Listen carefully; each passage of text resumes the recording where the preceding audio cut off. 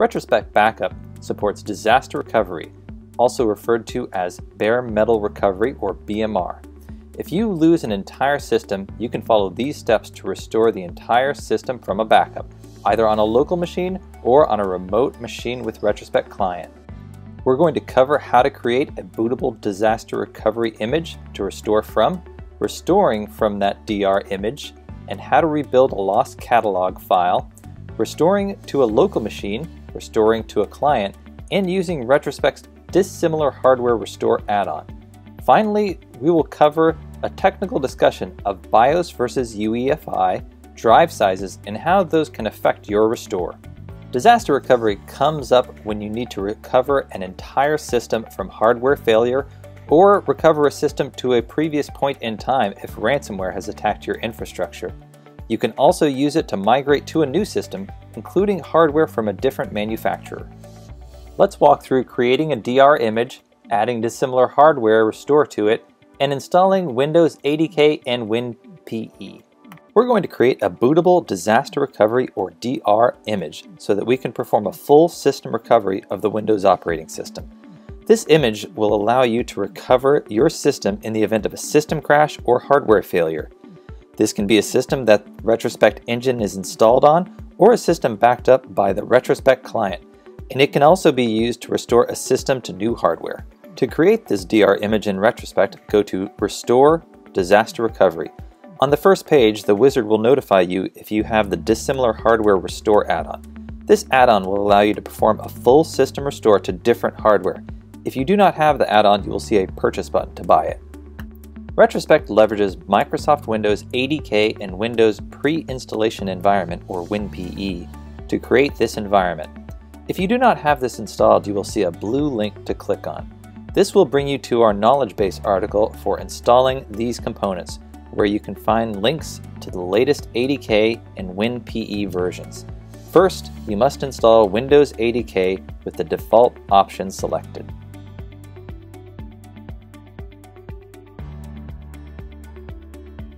Once the ADK is installed, you must install the WinPE add-on. These will prepare your environment for creating a bootable DR image. Once the Windows ADK and WinPE add-ons have been installed, go back to Retrospect. Now that your environment is prepared, click Cancel in the wizard and reopen it under Restore Disaster Recovery. Click Next. Now you will be able to choose the option for the architecture type. The two different types are 32-bit recovery solution and 64-bit recovery solution. 32-bit operating systems are mostly phased out, so you should create a 64-bit recovery solution. Next, you will have the option to create a bootable flash drive or a bootable disk image, or ISO. If you're creating a bootable flash drive, it needs to be at least 4 GB, but cannot exceed 32 GB. If you have a flash drive over 32 GB, you'll need to format it to only use 32 GB. If you are creating a bootable disk image, this can be burned to a CD or DVD using third-party software. Clicking Next will create this. Retrospect is now creating a bootable disk image that you can restore from. Once the image has been created, you will find it underneath the user's Documents folder by default. You can change this location during the creation process.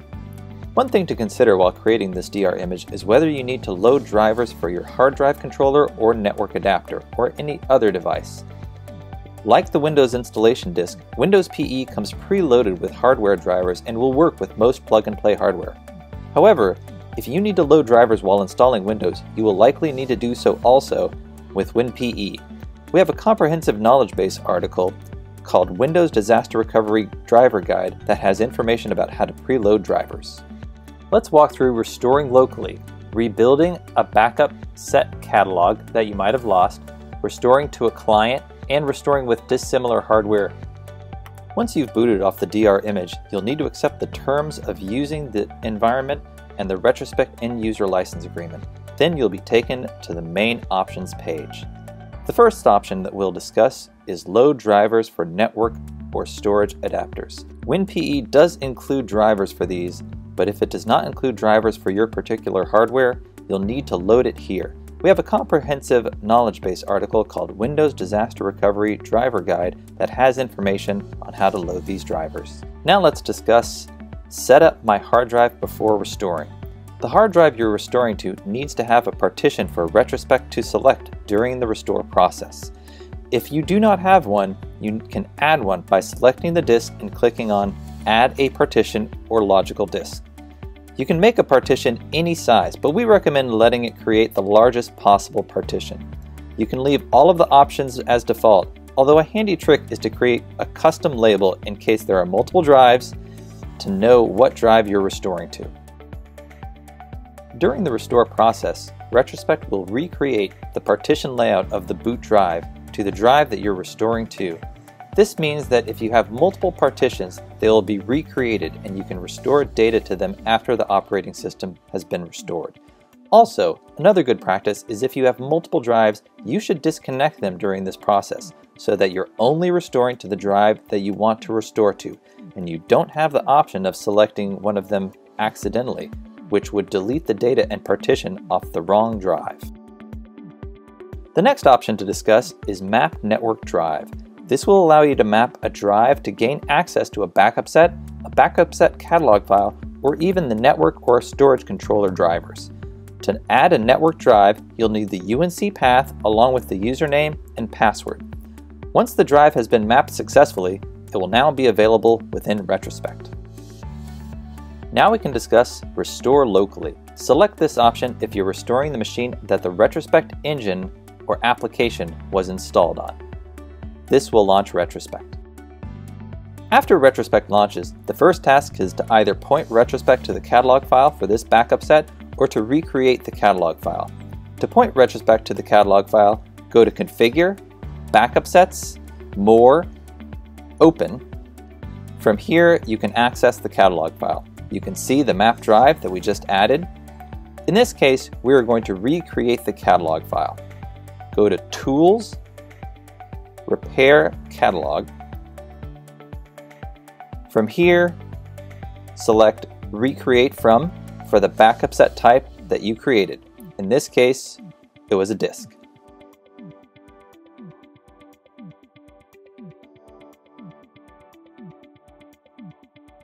When saving the catalog file, you can save it to the X disk, which is the WinPE environment that is booted off of your flash drive or CD/DVD.